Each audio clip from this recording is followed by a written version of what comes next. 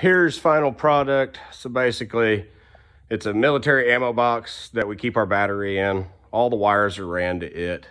So cable to snatch block to gate.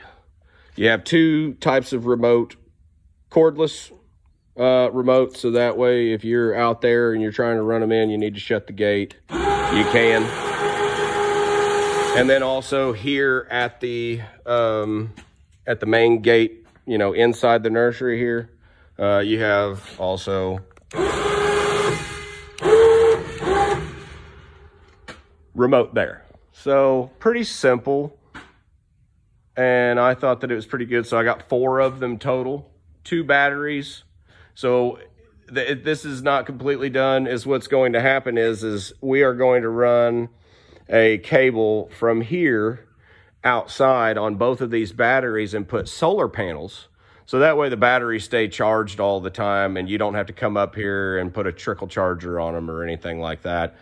And so, you know, basically once the battery stops working, you know the battery's no good.